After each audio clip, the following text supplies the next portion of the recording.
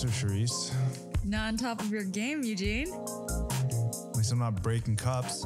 Hey. Charisse. You have no proof that happened. You just told me. You don't have it on tape. Oh my God. In this office, if it's not on tape, it didn't happen. How are things going? Pretty good. That's it. That's all I got for you. That's all you got? It's not exciting when life is good. You know, it's not dramatic. I'm going to Japan. That's basically what I'm going for. January 3rd.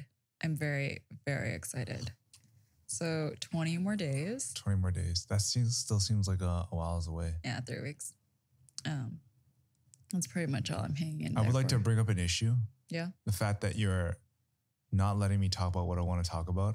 I'm making it up. Actually, yesterday I gave you a chance.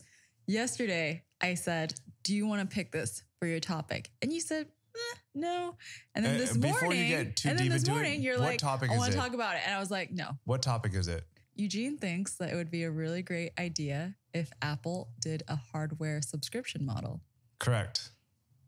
And it's in the MAEKAN briefing. And I feel we should talk about it. It was in Tuesday's MAEKAN briefing. Well, we're talking about it right now. All right, I'm going to switch. You conned me into it. All right, last minute switch. I'm going to switch my topic. We're going to talk. So conniving. But I think that I'll frame it in a way where this podcast has evolved so much. There's a lot of mental warfare at play here. Okay, all right. Are we going to get right into it? We're really going to do it. Well, I mean, I suppose give the people what they want, right? In this case, Eugene. But I also think it's a really interesting topic. Okay, all right. Let's talk about it. No, hold on. Anything else that's going on? Oh, before we jump into it. So one of the things that I discussed earlier in one of the intros of the MAEKAN briefing, either this week or last week on Friday, was just the topic of creative community in Asia. Mm-hmm. And I want to talk a little bit more about it. And I think it's an interesting topic because Charisse and I have been throwing around the idea of putting together, well, first the idea was to do a freelancer Christmas mixer, whatever you want to call it. And I thought it was interesting because some people don't have a Christmas party to go to. To be honest, this year's MAEKAN party planning committee is behind in terms of planning. Actually, if I did not even realize we were doing an office party. I think we need to do one. We're doing a separate office I don't know. thing? Should we do a gift exchange? Dude, I heard about this brilliant idea. Sorry, this is totally derailing what you wanted to say. I heard about this brilliant idea where everyone actually has to bring the most crap gift they can for under $50. I just thought of something. Anyway. I can't talk about it on air. We can think about it. All right. But anyways, we were talking about it. I think two things come into play. When you're quote unquote building community, which is a very sort of cliche, like, oh, it's all about community, but actually building it takes work and time. And what does that look like? Yeah. Right. And I think there needs to be a sense of consistency and someone just needs to drive home the narrative when the narrative is yet to crystallize and be understood. So I think that's kind of what's interesting to me as I start exploring what that means and trying to figure out a way for two related parties. I think the challenge becomes, how do you connect two separate parties that actually have more in common than they think and bring them together, and I think that's one of the interesting things. Like I mentioned it in the intro. It's like you're at a point in time where creative culture in Asia is just not that well established. I would say creative culture in sort of the greater China region is not that well established. So how do you find a way to bring everyone that's on that same path together? Because they're kind of walking side by side, potentially at different rates. I want to clarify is there are lots of creative people in Hong Kong and China and Asia. And what you and I kind of identify is that it's the culture and community that's lacking. So there's a lot of independent photographers, artists, designers, et cetera, doing great things on their own, but they might not really be coming together. And particularly there's a bit of a rift between maybe I think rift is the wrong word. Rift seems like it's a lot of negative friction. It's not intentional. They've just been operating separately. Exactly. I would say they're different circles operating separately. Correct. So find a way to bring them together. And I think even if we do one event, it's not about expecting one event to be the catalyst of this massive change. It's like you really have to stick to it. Mm-hmm. Let's jump into it. I feel there's a lot to talk about. So we're really doing Okay, go for it. You're first. Wait, I'm starting first? Yeah. If All you right, don't, all right, I let's won't lead. even be able to concentrate on my topic. Let's lead.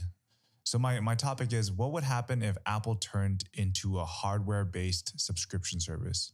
So we're currently at an age and a point in time where people are shying away from ownership, right? It's just sort of like on-demand services. Mhm. So that could be anything from your car to what else? What other examples? Cars come to mind. Watches. That's one thing too. People are like, There are subscription models for watches. yeah, basically you can rent or be part, you can subscribe to the service and you get a new watch every month to try out. Like they're obviously used watches, but you know, it's allows you to wear things that maybe you wouldn't be able to afford. There's formal wear options as well. Yeah, exactly. So I think this is something interesting. It's a topic worth exploring because for me personally, I think that especially with technology, things move so quickly, it would make total sense to do it. Obviously, yesterday when I brought this up, it was very polarizing. People were like, yo, that's a stupid idea. No, I don't think anyone in this office uses language like that. Excuse this is a stupid ass idea. Excuse you. Nobody says that All here. Right. But no, let me kind of go through it. Yes, I think I got too caught up with everything first. else. So the best way I would describe it is just let's put some hypothetical parameters around it, right? I think that's the context of this discussion is let's not say, oh, if it's like this, it's definitely going to fail. It's more like the actual premise behind it and work through that. Because I'm trying really hard. I know what you want me to do. You want me to imagine this ideal subscription service. I would want you to also put your own parameters and guardrails and be like, hey, I would definitely subscribe to this. Okay, describe the hypothetical plan. All right. So imagine if you could lease the whole gamut of Apple products. You'd get Apple Care and insurance thrown in for comparison's sake, or just to have like a price range. Let's just say that for every $100 retail value of an item, it would cost you $2. So if you want access to a MacBook and below, MacBook's what, $3,000? Yeah. So let's say like top of the line, $3,000 USD. MacBook Pro. Mm-hmm. Say that's $3,000. So let's say $60 a month. Let's use that as a starting point. So why would Apple do this? I think one of the big things are monthly recurring revenue, which is really important. We're also talking about why I think there's a lot of reasons why Apple would do this. Yeah, let's just talk about it. I can see it from that perspective. Yeah, like monthly recurring revenue, that's a lot easier to model out. It's funny because now we're skipping past the pros to cons. No, we're going to go to the pros and cons at the end. One of my cons is the creation of dependency, but from Apple's perspective, that is a good thing. From my perspective, I don't want to have that company consume. I don't want to. It's so ironic because all your products are Apple. I know, but I don't. Like, why trick yourself? I'm not tricking myself so much as I think it's good to be a step removed. Okay, let's run through these. Okay, well, anyway, we're talking about Apple's dependency. This is heated. I don't think it's. The reason it's heated is because we've already been talking about this over the last 24 hours. All right. So what are the pros and cons? Okay. Pros. So the pro that this convinces me the most is that it provides greater access to people who already do not have the means to buy a new MacBook Pro or an iPhone 10. Yeah. And just to be totally honest, I don't fall within that category, right? Like with some saving and some smart financial planning, I could buy a new machine and new phone. Yeah. But I understand there are a whole bunch of people who that's like not even something they think about. Just and a plan like that could make it possible. Before we go deeper, do you think that there's somebody who said that if you can't afford it, you shouldn't have access to it? No. I just wanted to throw that. No, I think that was the most compelling thing to me, is that it suddenly opens up opportunities for people who don't even think about the possibility. Because for me, I am fortunate, and for both of us, we're fortunate to be able to pick whatever products we want, right? And then what you are arguing for about having access to more Apple machines is the ability to create, right? Yeah. And I would love for youth in particular, but anyone who can't afford a machine to make the videos that they want to then be able to do that. Yeah. I agree too. I think that's one of the most important things. And, the ability to upgrade, downgrade, whatever it may be. Like, obviously this is us just talking through the underlying idea. But as I've mentioned before, when you're when your product gets a little dated, it becomes very difficult to create content, whether it's a computer, whether it's a phone. You know, I was always complaining like my 6S, which isn't even that old of a phone, I can't really do anything with it. Yeah. So you kind of need to be on a certain product cycle tip for you to actually have access to the means to My argument against that was that I am not someone who always wants the newest released item. But why don't you want it? Sometimes it's not better, in my opinion. And I think the MacBook Pro is the best example for that. We've talked about this on this podcast before about how the 2015 MacBook Pro is the best. And I've shared a link with someone. Yeah. And I fully agree with that review. So in that case, but I understand we're imagining this hypothetical plan where I can subscribe to a tier that is suitable to my needs. Yeah.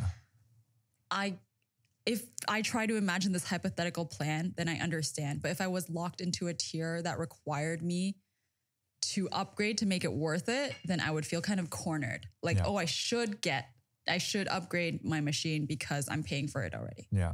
Okay. Another pro. This is another point of contention. I think it could be cheaper in the long run because the reality of it is like you're renting this.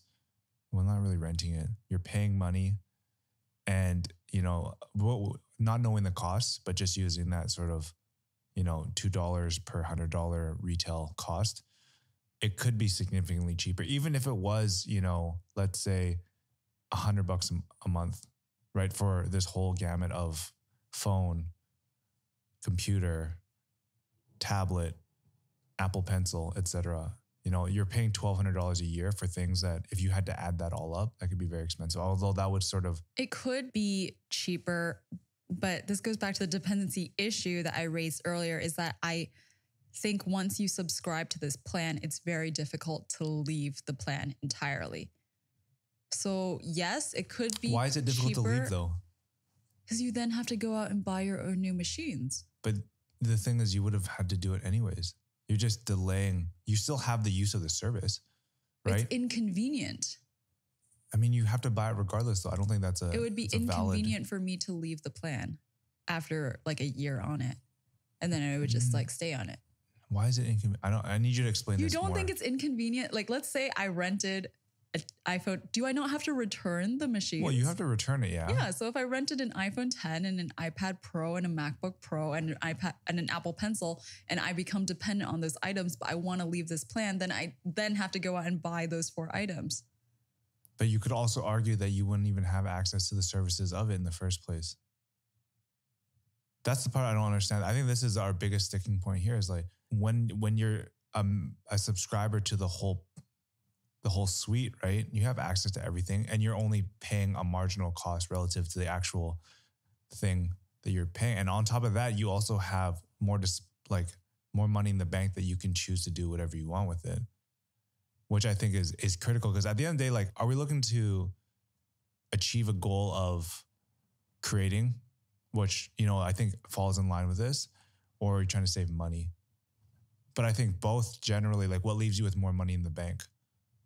Do you see how I frame it up that way? I still think that you would be making a greater commitment than you realize.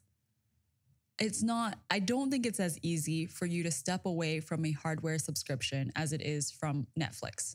I think in this day and age, it is. Think about it. Everything's on the cloud. Like, what do you really need to do? You know, like when you have to change a computer, change a phone, it's so seamless. Okay, maybe it's because the way we work is different. What I would require as well in the plan, in the tier, is someone who backs up all my data and who transfers my software preferences, transfers my working files to a new machine. I come with a lot of data. I think more than you, because a lot of the writing what do you mainly do? You write, right? Yeah, I keep, and most of it is in box, but I have Photoshop files and design files. I'm not saying it's not possible. It's just, there is an inconvenience factor for me. Correct. But I think it's offset by the fact that you're on a month-to-month basis. I think you just have more money in the bank. Yeah, I think the overall Apple ecosystem is probably something that's most enticing for people. But I mean, as I think about it, there's so many. Yeah, so if you look at Apple's ecosystem, I think that's the most enticing thing about it all, right? You have everything. And I think just to round things off, like, I think just to cap things off, maybe tell me what you would envision as your most ideal scenario and Okay. what would actually make This is the dream scenario. Yeah, as ridiculous as it may be. Someone from Apple comes to my place of work or home with the new machine or whatever it is, the product that I want, and does all transference of files and software and everything for me. So I don't have to do any of that. And also, I would like the freedom to test new products without it seriously affecting my payment tier. Like, I want to be able to try an Apple Watch before I have to like pay another, whatever it is, 25 USD to my tier. And that way I get to take Apple products out for a spin. Yeah. And I'm honestly like, I'm probably not going to commit to the Apple Watch, but I'd like to try first. And the Apple Care thing is pretty compelling and insurance as well. What about Apple Care / insurance? Yeah, just ease of that. If like I get preference in line, if I assume Apple Care is not going to cost me anything additional. I don't know what the cost is. No, but this just is like you that setting up the most yeah, right. ideal. This is the dream one. Yeah, that it would be all inclusive of, oh my God, this is such a pipe dream. But like, I don't want to have to suffer damages for water repair. Yeah. This is so unreal, but sure. Yeah. So let's say that you have access to, what are all the items you would use? Let's say I had freedom. Like what items would you use and what would be your value? Like MacBook, I would, iPhone. Okay, let's say I buy into this whole thing. Then I would try the iPhone 10. Even while I said that I don't really desire it, I can try it. I would just re-get a new version of my current computer, the 2015 MacBook Pro, still plugging that. I would definitely get a new iMac. The pencil maybe for kicks. You would need an iPad too then. That's true. But I don't see how they fit into my life. But let's say I'm just buying into this anyway. Damn, yeah. Then I would play with it. I don't want to carry it around though. Does Apple sell Cintiq? I don't know what that is. It's a really pro version of the Wacom tablet. Well, why when you have an iPad? Oh no, I want the one. This is just like hardware dreams from Charisse now.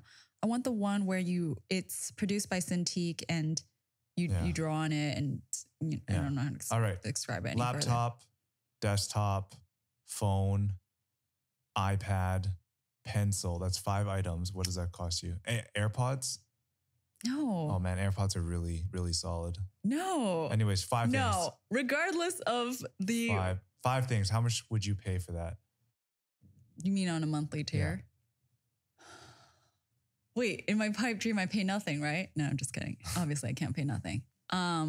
Realistically, can I pay 120?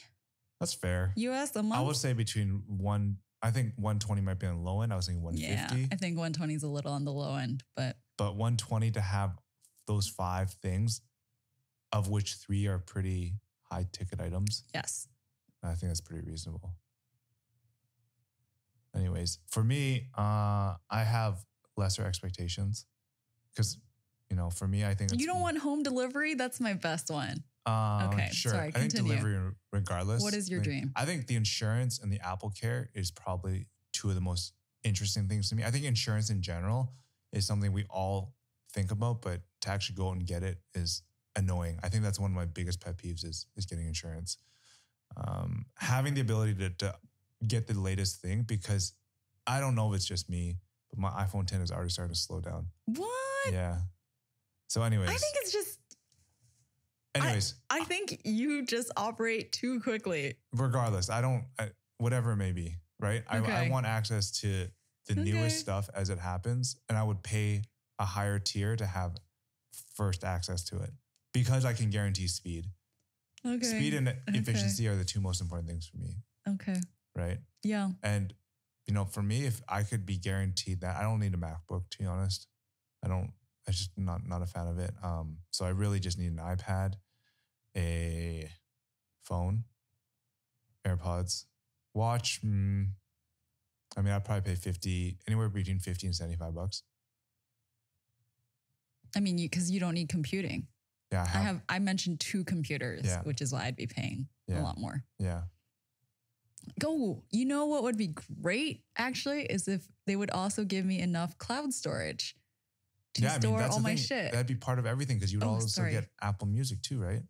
Yeah. I'm sure this is somehow something that could be integrated It's going to cost more. But I know you said that I'm tricking myself, but I would like to imagine that I have the freedom to switch to a Pixel or a OnePlus tomorrow. You could. No, I think if I buy into the subscription plan, I eliminate that feeling of freedom from the Apple world.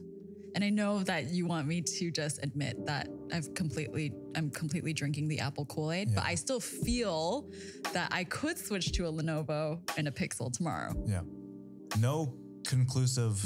Does that satisfy your itch to talk about this though? I just think it's a really compelling thing to discuss. I mean, I can set up a whole session for you if you want. I'm good. I will find someone at Apple. I'll find someone at Lenovo. Anyway, if you want to talk to Eugene more on this subject so that you can save me from having to talk to him again about it, please hit him up in Slack. Yeah, hit me up.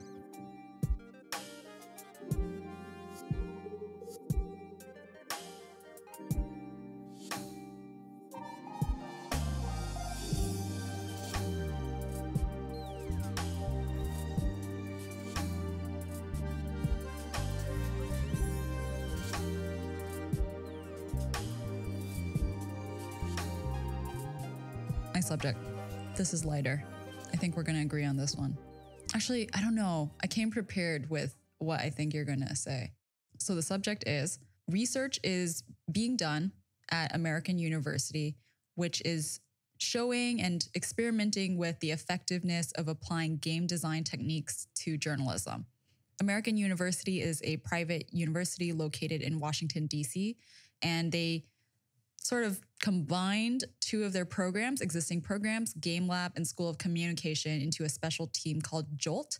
With a grant from the Knight Foundation, JOLT has been spending the last couple of years doing different experimentations, working with different newsrooms, creating games that are also news stories at the same time. So an example is this game they produce called Factitious, which helps readers develop the skills necessary for identifying fake news. So they give you like a headline and a snippet of the news, and you can also reveal the source if you want to make it easier for you.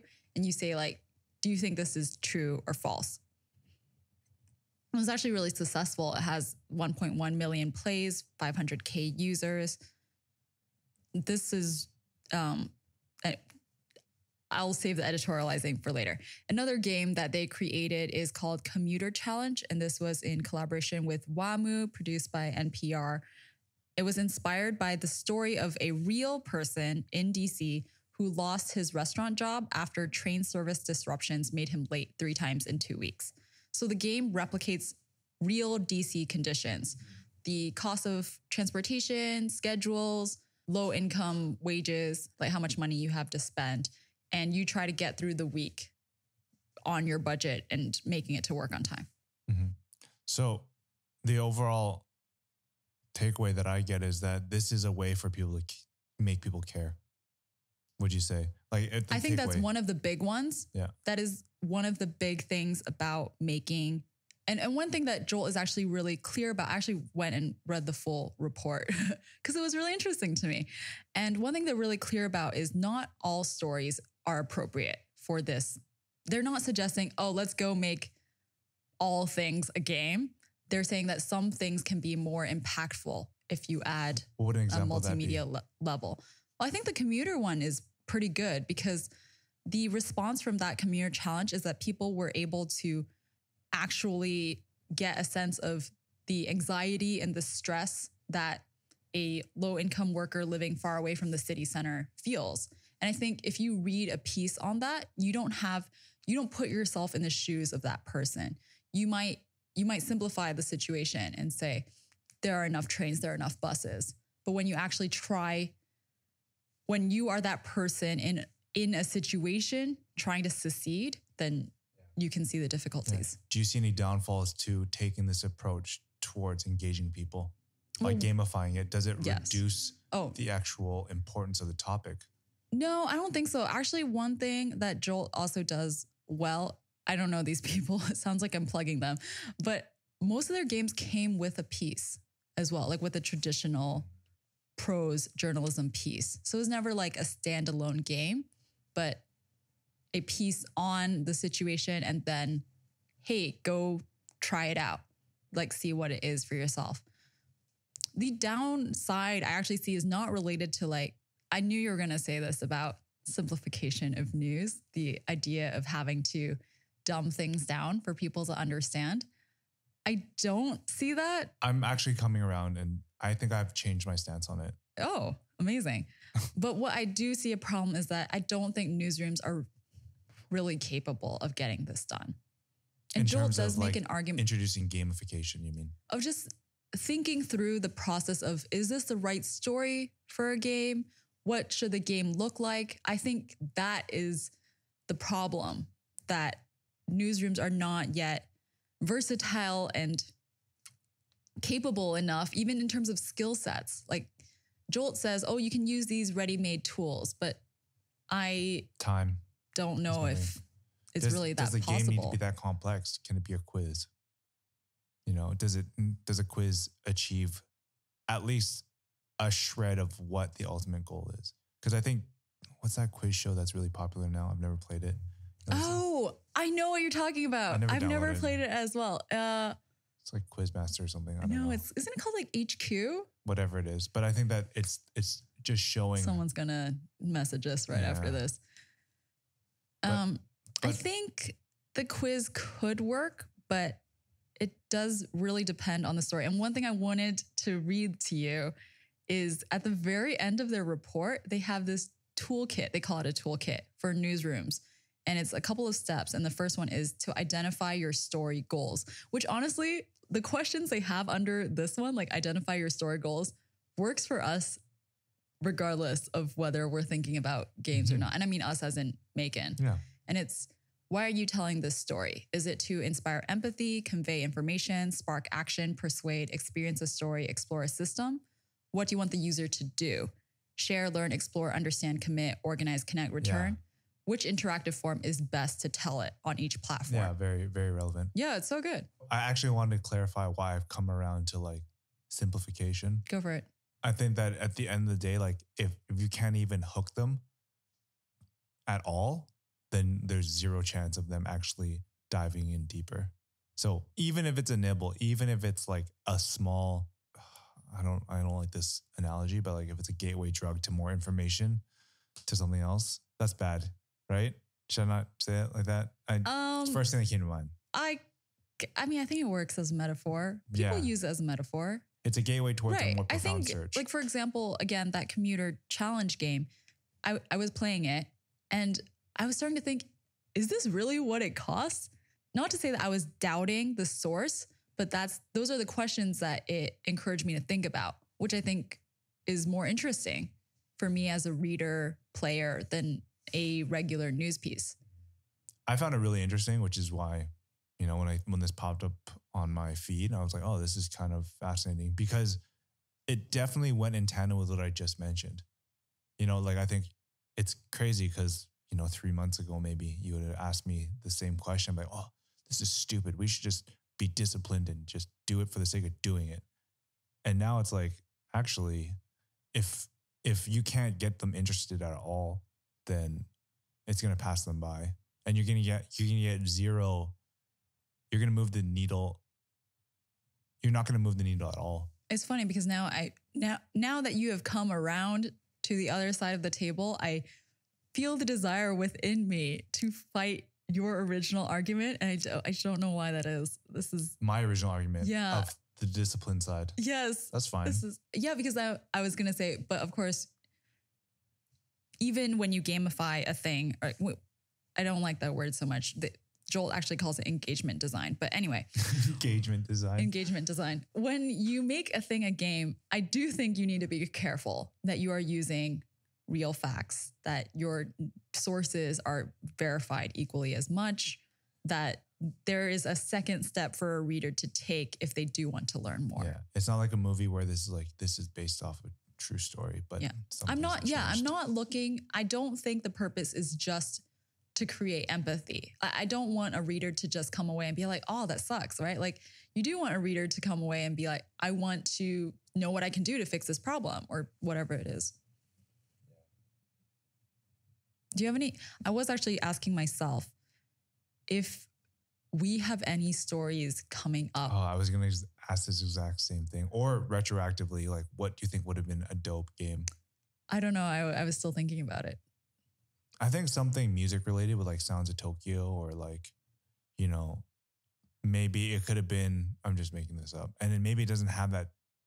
It's more engagement more than it is engagement with education. It's, hey, maybe what you do is you can take a part of the track and be like, hey, what is the original sound of this? I don't know if that even makes sense. Or like, what sound is this? Or like identifying Or things. If you could somehow walk through a version of Tokyo and where you walked would play different samples and you could save your path or something like that. And you would be like remixing your own sounds of Tokyo. And yeah, that'd be totally cool. And you could just like, hey, you know what? You have to run around collecting sounds. And then you have, let's say you collect 100 sounds, you can create your own track. Or even now that I'm trying to get into this mindset, I can see other possibilities, like the story we recently did with Edward Barnier, talking about how he knows which photo gets what kind of success. If you put the player in a scene and they had to frame a photo and it could tell you, I don't know how we'd get this data, but hypothetically, it could tell you like the engagement that you would get from that photo. But I don't know. I don't know if it furthers. I do think you have to be careful. Like not everything needs to be a game. Not everything needs to be interactive. Yeah. Cap it off? Yeah.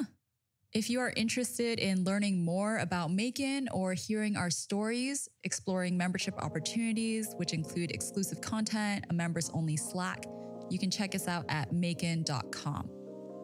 You can subscribe to us on iTunes and all of your favorite podcast apps. If you like us, if you like making it up, you can do us a huge favor by reviewing us, which helps give us visibility. And you can also share this episode with a friend. I'm Eugene. I'm Charisse. And this is Making It Up.